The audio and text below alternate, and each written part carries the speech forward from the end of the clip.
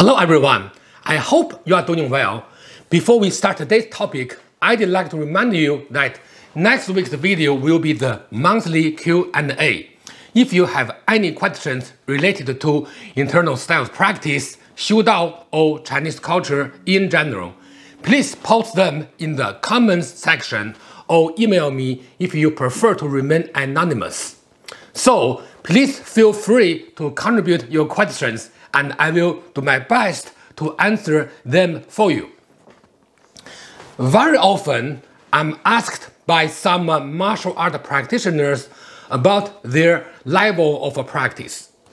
No matter how hard I try, it is really difficult to give a comprehensive and precise answer due to the nature of the practice. The reason is very simple. You need to see and show the big picture about different stages of practice. So sometimes I try to defer the question and try to avoid giving a direct answer, or else it will take a much longer time to answer it clearly. I always try to encourage others to keep working on their practice instead of discouraging them. Choosing affirmative words to answer this question is a good motivator to most people. As a martial art and Xiudao practice teacher, I feel it is an important policy. At least I'm very careful in handling it. If you are a martial art teacher, I'm sure you must have experienced the same situation like I did. While other styles may have a well-defined stage of progression in practice, there is not much information available on the different stages in the internal styles. This is one of the major reasons why practitioners often do not know where their practice stands. As a result, they often lose direction in their practice. Losing both the direction as well as the sight of short and long-term goal is one of the key reasons why many practitioners gave up on their practice altogether. Like I mentioned in some of my previous videos, I personally treat internal style practice as a way of life. Practice has become part of my daily life since I have gone through many different stages in practice over the last 4 decades. I have been fortunate to witness many great practitioners. Their practice has set benchmarks for me to achieve, which is why I consider them my role models and motivators in continuing my own practice. Speaking of different stages in practice, there are multiple methods of evaluation depending on the style, but these evaluation methods mainly focus on the effect or performance.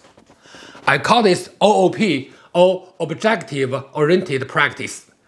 Let me clarify to all the computer programmers out there, I'm not talking about object-oriented programming, but objective-oriented practice.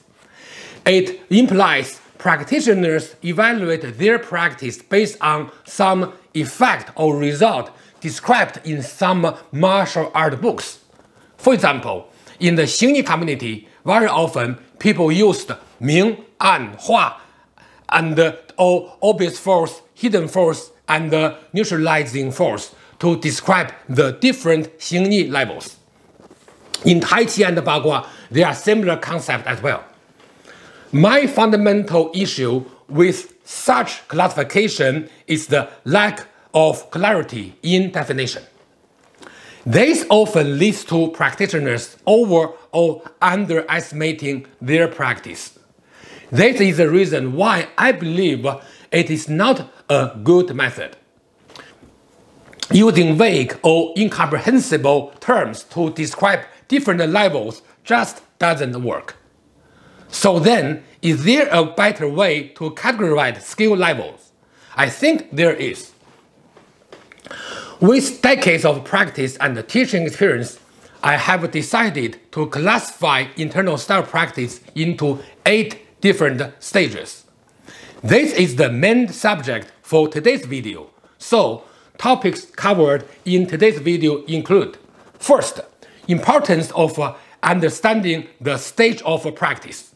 Second, carrier of skill. Third, 8-stage method. Fourth, demonstration. Fifth, takeaways. So, without any further ado, let's get started. Topic 1. Importance of understanding the stages of practice. I have briefly introduced this topic in the previous part of this video. Now, let me introduce the Chinese term for it. 层次. 层 means level, layer, while 次 means class, sequence. Together, this term is used to describe the meaning of stages or levels. I can say that without understanding this topic, a practitioner will not have clear goals and direction in their journey of practice. I have observed that many people stopped practicing before reaching a high level because they lack a clear idea of the next level of practice.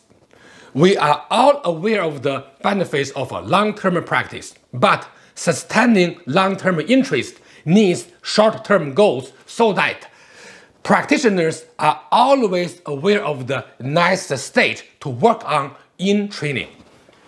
Furthermore, if you are a martial art teacher, pointing out a clear picture of different stages of practice will greatly motivate your students to keep going forward in practice.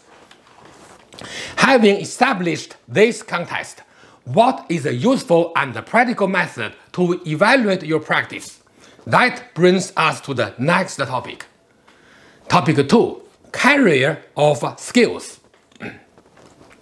Like I mentioned in the previous part of this video, traditionally, there have not been too many documents introducing a clear training path in the internal styles. However, some old martial art documents have detailed the practice method and expected results. So, even though those writings are not easy to follow for beginners, we can nonetheless use them as general practice guidelines.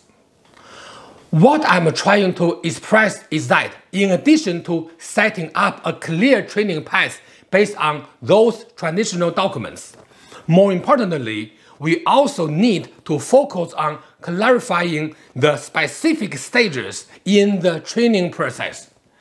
I use the term carrier of skills to emphasize the fact that in most, if not all the Chinese training systems, single movement, forms, and routines, including both bare hand and weapon trainings, are the carriers of any desired and expected outcomes or skills. Choosing the right practice method and focusing on the right curriculum are both critical factors to your practice.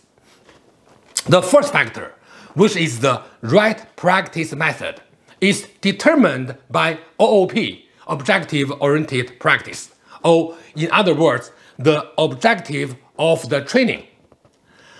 A practitioner should aim at a specific outcome and try to achieve it using the appropriate training method. The second factor, which is the right curriculum or training content, will be the carrier of the skill.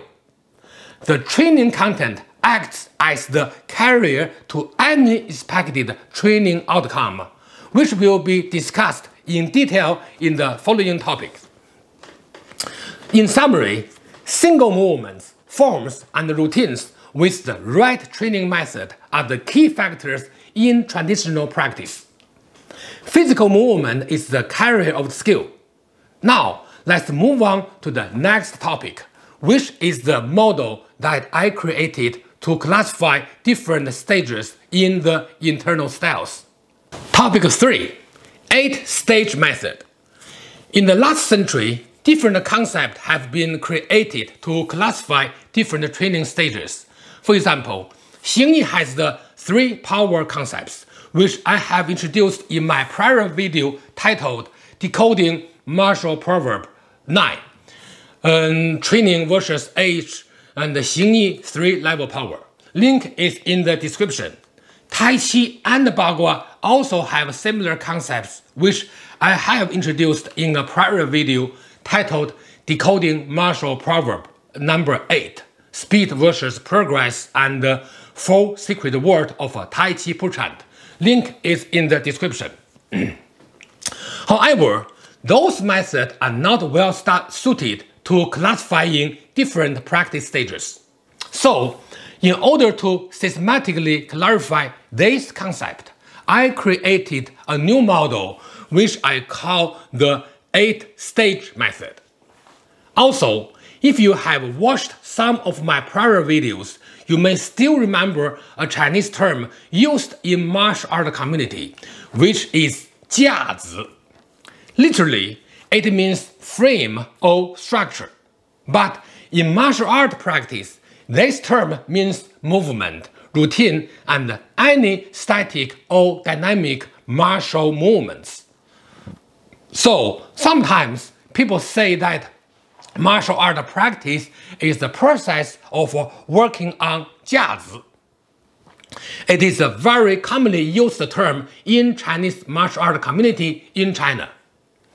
The model I'm introducing now is based on the efforts and the practice of working on 架子. Those efforts and the practice are expressed by 8 verbs representing 8 specific approaches in training. Those 8 stages are 学 or learning, 顺 or smoothing, 正 or correcting, 拆 or analyzing, 定 or stabilizing, 活 or reviving, 变 or changing, 空 or emptying. Please keep in mind that in this video lecture series, very often I will use Chinese terms directly, but will also include the English translations. If you have studied Chinese language before, you may also notice that one word can have multiple meanings depending on the underlying context, since each character can be a word or just a building block of a word. So, if you see the meaning of a word here is different from what you have studied before, that is totally understandable since you may have studied the word in a different context. Now, let me explain the 8 stages one by one. First, the first stage is 学架子 or learning the 架子. Any martial art training starts from learning physical movements. So, the first step of any internal style training starts from learning single movements or routines. Imitation is the key activity here. You need to learn the movements as precisely and accurately as possible. Of course, you need to focus on details, but over-focusing on details may overwhelm you at this stage and keep you from seeing the big picture of the style. So, my recommendation at this stage is to simply copy and repeat the movement as much as you can without worrying about the details. If you can memorize the movement and replicate the movement as close as possible to that of your teacher, that would be considered sufficient for this stage. The second stage is 顺架子 or smoothing the 架子. After learning the basic movement, your movement will not be smooth enough due to lack of practice.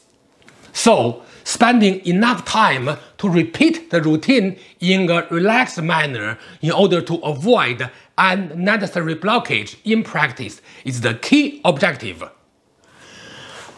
Committing the movement to muscle memory is also an objective at this stage. Emphasizing the concept of song or relaxation is more appropriate at this stage than the first stage, since it is almost impossible to relax when you are copying and repeating other people's movements. So, smoothing your physical movements and removing any blockage or discontinuity is the main focus here.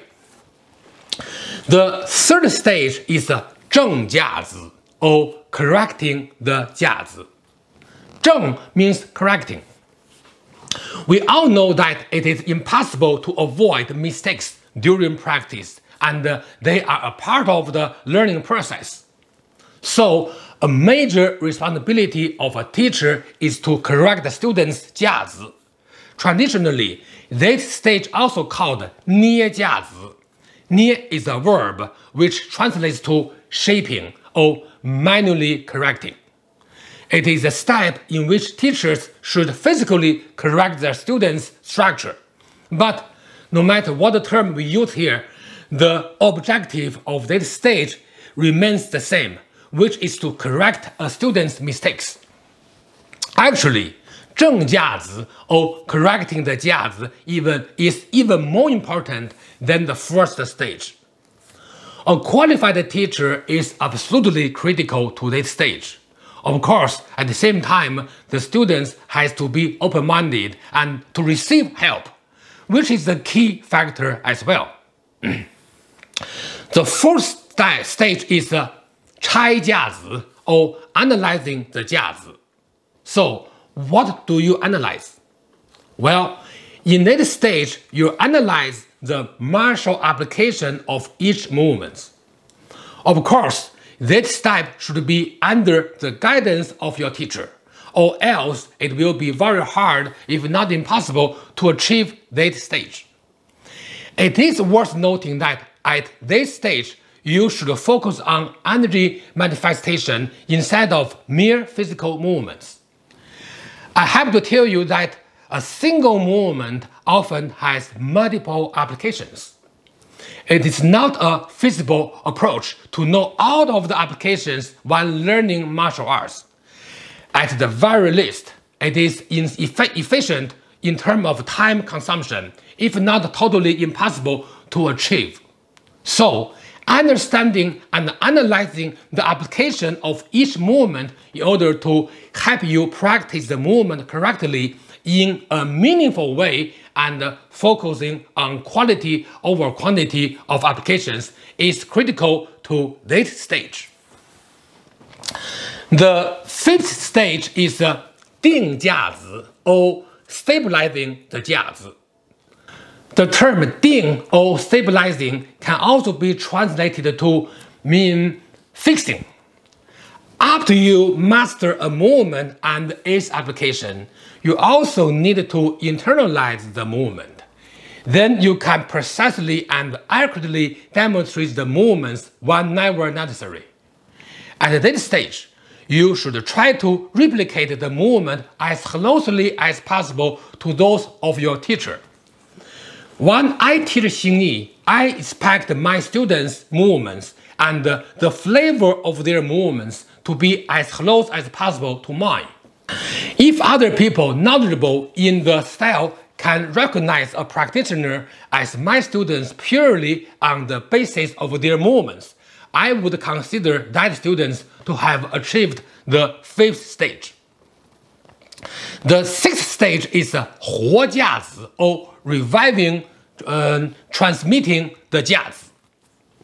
Any movements without martial intention is called 死架子 or dead 架子. Only after martial intent or martial spirit has been injected into the form will it be called 活架子. This is why I use the word reviving to describe this stage. Another English word describing this stage is transmitting. This is the key stage for someone to be considered a high-level practitioner. You may have noticed that many practitioners lack martial intent or martial spirit in their demonstrations, causing their movements to appear hollow. So, reviving the forms and transmitting your understanding of the martial application through the form is a sign of a high-level practice, necessary for achieving this stage. The seventh stage is 变架子, or changing the 架子. I believe that in an advanced level of martial art practice, you should be able to express your personal understanding of the practice. So, modifying the form to suit your personal understanding and expression while still adhering to the principles of the style is the next level in practice. Of course, this kind of modification should be an evolution, not devolution. Also, it is an essential stage to creating your own style. The eighth stage is the 空架子, or emptying the 架子. Traditionally, it is not explicitly used in the old documents. However, some expressions in those old documents, such as unify with the Tao, return to the primordial, and so on, are some examples of this concept. This is an even higher level of a personal pursuit of self-actualization through practice, which deserves a whole lecture, if not multiple lectures, which I will keep for the future. The 8-stage method covers different stages of one's practice. I believe that practicing the internal styles can provide a great deal of benefits to us. To achieve those, we need to follow the right practice path. Training is not about perfection, but it is a journey of mastery. Topic 4. Demonstration. Today, I'd like to demonstrate a small movement of Xiang Xing Shu. I introduced Xue Dian and his Xiang Xing Shu in my prior video titled Xue Dian, a Legend, has his Xingyiquan and Xiang Xing Shu. If you have not watched that video, I hope you will pause this one and watch that one first. Link is in the description. Xue Dian is a very important figure in Xingyi history. His Xiang Xing Shu actually is a variation of Xingyiquan. It is the result of 变架子, or changing the 架子. This movement is one of his 5 method forms. Okay, let me demonstrate one of the Xue Dian's Xiang Xing Shu practice, which is a result of 变架子, or changing the form.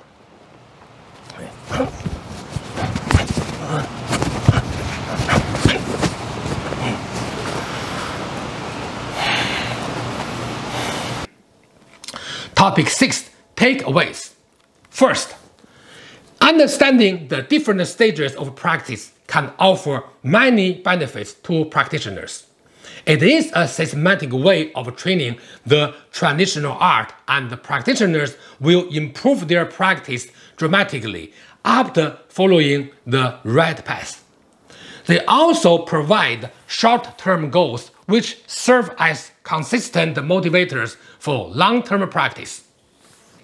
Second, carriers of skill. Single movement, forms, and routines are the carriers of skill. A skill simply cannot exist without the basic physical movements. At the same time, you need to know how to correctly practice the movement in order to convert it to a skill. Clearly defined training steps help you achieve that. 3. 8-stage method.